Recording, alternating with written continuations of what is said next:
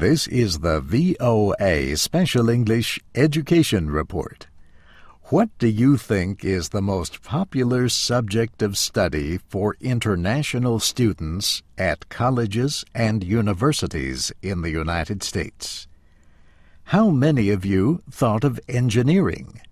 17% of foreign students, or 1 out of 6, studied engineering during the last academic year.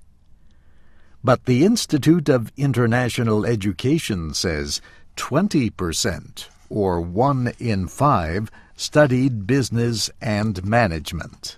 Which brings us to the subject this week in our Foreign Student Series, the Graduate Management Admission Test. The GMAT is commonly required for students who want to earn a Master's of Business Administration. The GMAT is a computer test that measures reading, mathematics, and writing skills.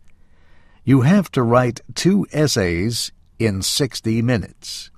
An organization of business schools, the Graduate Management Admission Council, is responsible for the GMAT. 4,000 programs around the world, it says, use the GMAT as an important part of their admissions process.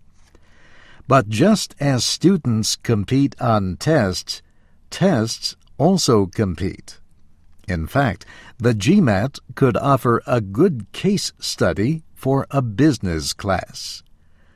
The Council's website points out that the Educational Testing Service has recently been marketing its GRE test to graduate schools of business.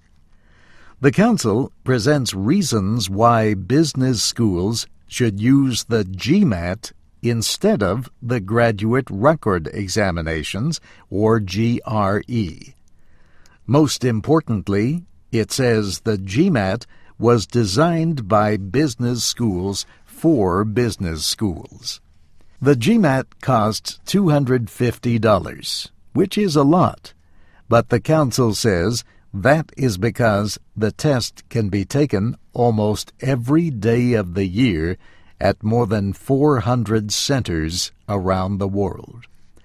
Almost 200 of these are outside the United States. Students can learn more about the GMAT at mba.com. Now, another question. Which countries do you think send the most students to the United States for higher education? The Institute of International Education in New York says last year's top 5 were India, China, South Korea, Japan, and Canada. The United States, it says, received a record 624,000 international students.